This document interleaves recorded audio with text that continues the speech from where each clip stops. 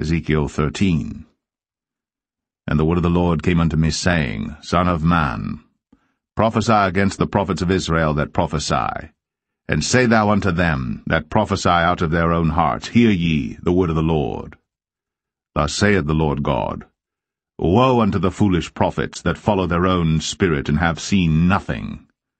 O Israel, thy prophets are like the foxes in the deserts. Ye have not gone up into the gaps, neither made up the hedge for the house of Israel, to stand in the battle in the day of the Lord. They have seen vanity and lying divination, saying, The Lord saith, and the Lord hath not sent them. And they have made others to hope that they would confirm the word. Have ye not seen a vain vision, and have ye not spoken a lying divination, whereas ye say, The Lord saith it, albeit I have not spoken? Therefore thus saith the Lord God, Because ye have spoken vanity, and seen lies, therefore behold, I am against you, saith the Lord God. And mine hand shall be upon the prophets that see vanity, and that divine lies. They shall not be in the assembly of my people, neither shall they be written in the writing of the house of Israel, neither shall they enter into the land of Israel. And ye shall know that I am the Lord God. Because they have seduced my people, saying, Peace, and there was no peace, and one built up a wall, and lo, others daubed it with untempered mortar. Say unto them which daub it with untempered mortar, that it shall fall.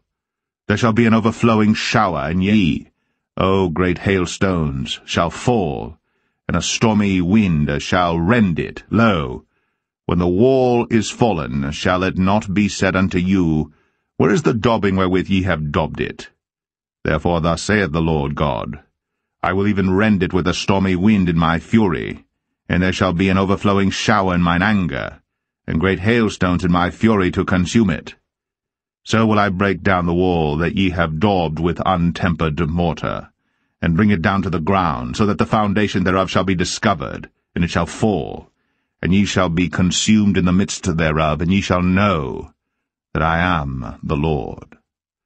Thus will I accomplish my wrath upon the wall, and upon them that have daubed it with untempered mortar, and will say unto you, The wall is no more, neither they that daubed it. To wit, the prophets of Israel, which prophesy concerning Jerusalem, and which see visions of peace for her, and there is no peace, saith the Lord God.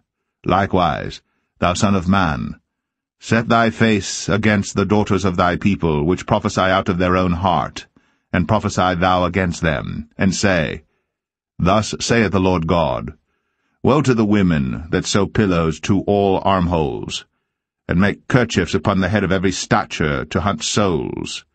Will ye hunt the souls of my people? And will ye save the souls alive that come unto you? And will ye pollute me among my people for handfuls of barley and for pieces of bread, to slay the souls that should not die, and to save the souls alive that should not live, by your lying to my people that hear your lies? Wherefore thus saith the Lord God, Behold, I am against your pillows, wherewith ye there hunt the souls to make them fly. And I will tear them from your arms, and will let the souls go, even the souls that ye hunt to make them fly. Your kerchiefs also will I tear, and deliver my people out of your hand.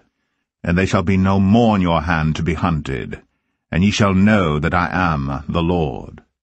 Because with lies ye have made the heart of the righteous sad, whom I have not made sad, and strengthened the hands of the wicked, that he should not return from his wicked way, by promising him life.